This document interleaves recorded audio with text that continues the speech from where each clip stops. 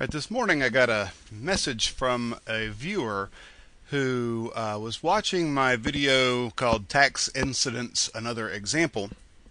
There's a little screenshot from it over here.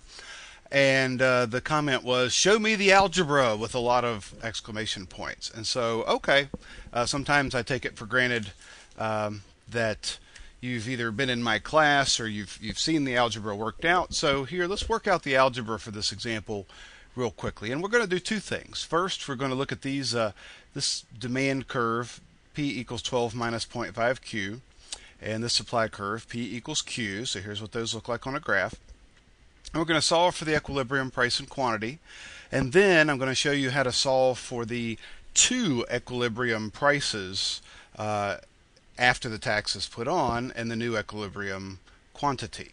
And so if we have these two equations to solve them for equilibrium, since both of these things are equal to P and there's only one equilibrium price here, then all we do is we take the right hand side, since P equals Q and it also equals 12 minus 0.5 Q, then we can simply set those equal to each other. 12 minus 0.5 Q equals Q. So I'm just setting these two equations equal to each other, and then we can add 0.5 Q to both sides, and so then we're going to have a 12 equals 1.5 Q, and then that is going to give us an equilibrium quantity of 8. So Q equals 8.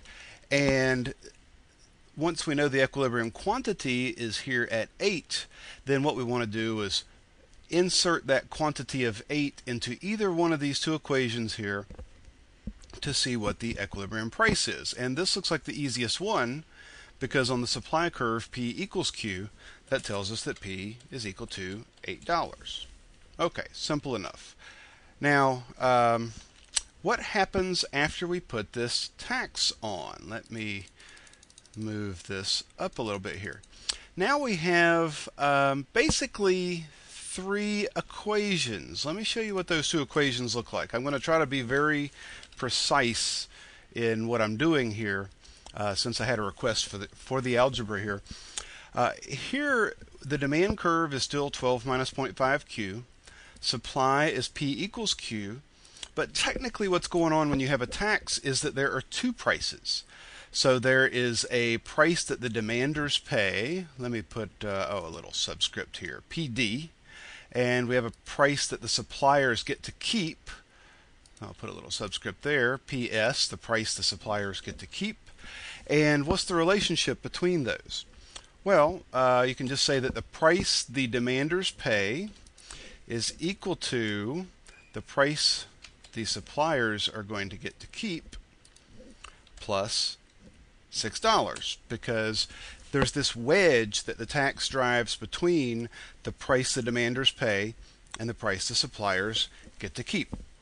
So whatever the price the suppliers get to keep after the tax is paid, add 6 to that, and that's the price that the consumers are actually paying.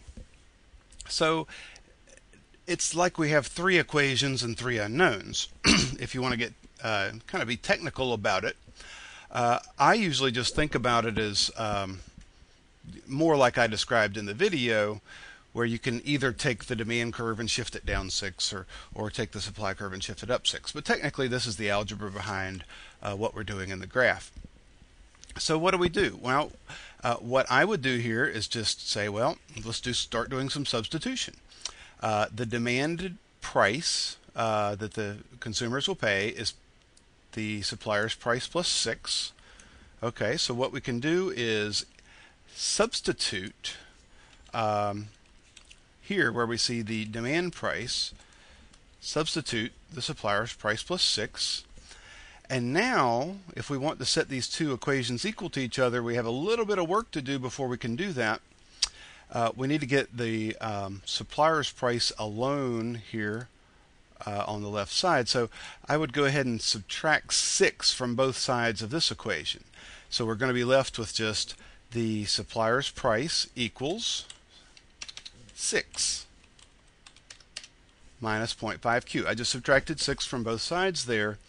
And what I have done is basically shifted the y-intercept of the demand curve down by 6 units.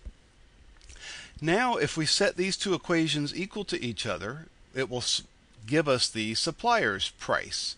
So we have on one side 6 minus 0.5q equals q.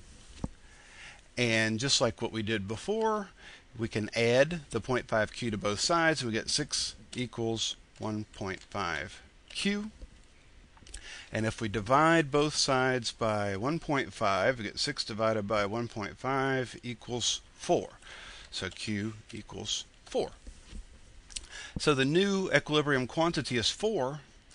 Now what we can do is plug that 4 back into either equation, but this equation is easy to look at. So that tells us that the supplier's price that they get to keep after the tax is paid is also equal to 4, and the consumer's price they're going to pay is $6 higher. And we could use this equation right here in order to get that. So the demander's price, or the consumer's price, whatever you want to call it here, is going to be $10. So I hope that gave you a little bit more concrete look at how the math works in a tax incidence problem. If you have any other questions about this kind of thing, just shoot me an email.